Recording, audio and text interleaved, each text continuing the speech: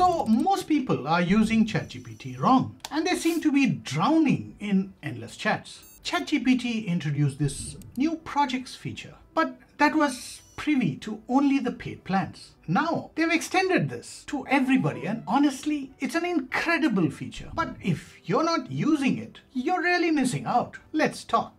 So you might be using ChatGPT like this. Lots of individual chats that are cluttering your sidebar. And for each new task, you start a fresh chat. You enter your instructions and you keep repeating this process time and again. Eventually, you'll end up with this endless list of chats that's becoming difficult to navigate. But just imagine what your sidebar would look like after a few months or even a whole year. And that's exactly why this ChatGPT projects functionality is so valuable. So you might ask, what are these ChatGPT projects? So the real issue is that standalone chats don't build one on top of the other. Every time you start, it's from zero. Now projects fix this. They act like smart folders or workspaces inside of ChatGPT. Say you're researching a topic or a task. You can keep all of that inside this folder, and you can have multiple projects. For example, you could be doing a research paper, a business plan, or a travel itinerary for your next holiday.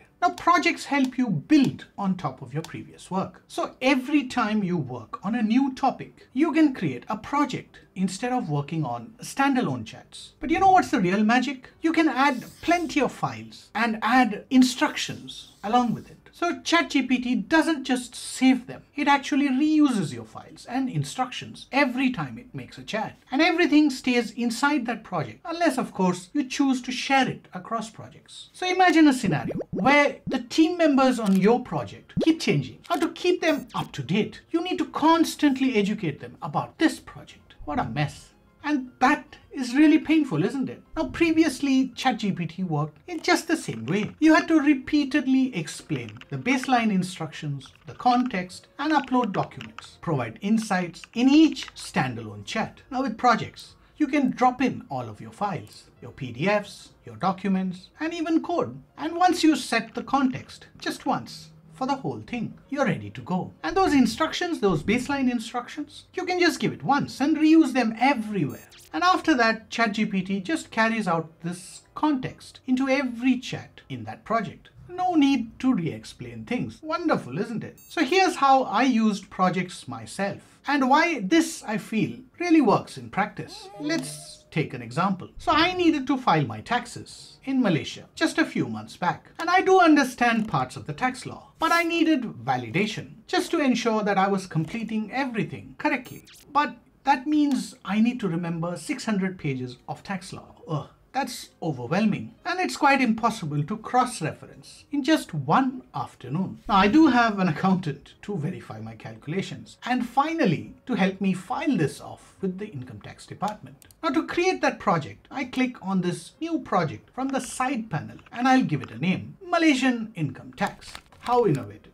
I want everything for this project kept inside of it, so it's all in one place. So for that, I'll pick this project only option to keep it separate. Now I'm ready to create the project. So to distinguish this project from other projects, I'll give this a different icon. I'll change this color a bit to red to make it stand out. Now what I can do is to assign this specific color, any color that you choose, to any ongoing project so that I can see all of them in the one go in the list on the side. Now it's time to upload this tax law into ChatGPT. And for that, I'll use this Add Files button. Now for this example, I'll just upload this one file, but I think you get the point. You can upload multiple files into a project. Now let's set some context. For that, I'll click on these three dots. That's at the top right, and I'll then select Edit Instructions. Now in this case, there's some information in Malaysia that's in Malay, the local language, and I want everything to be returned in English so that I understand it perfectly. So I'm going to set some rules. Always reply in English. Keep it short. Don't use emojis. Please don't use em dashes, and fix the formatting along the way. Now I can return anytime to review and add more information. And I might want that to be available across all chats within this project. So after setting up these baseline instructions, I can go to the main project page and ask questions. Let's say I want some information about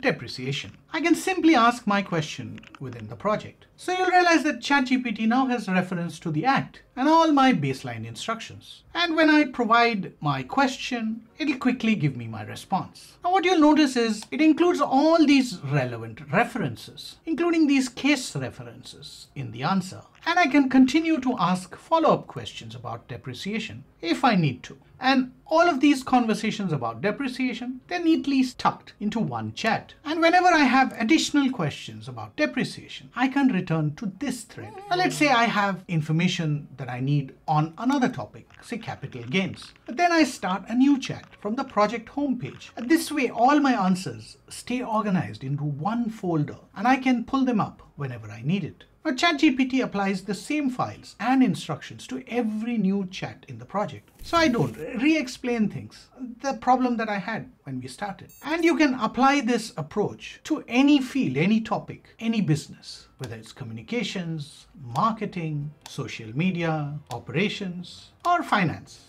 And it also applies, it's incredibly useful when you're running a business, you're teaching, or you simply want to explore a hobby or an interest. There is something though that you need to know at the back of your head. Otherwise, you might just trip this up. Now, each ChatGPT plan unlocks different features. And if you don't know the limits, you will run into problems fast. For example, under the free plan, you can get up to 5 files per project. Now that goes up to about 25 under the plus or the education plan. But the highest tier is about 40 files for the business or the enterprise plan. Now on the paid plan, you can upload 10 files at one go per project. And you can even set the memory to stick at the project level if you want it. Now, there's no limitation on the number of projects that can be created, but people have also tested it and they found that there's some kind of an upload limit of around 512 MB for a single file. That's quite a lot for a Word document, but not maybe for media. But OpenAI hasn't really published this number.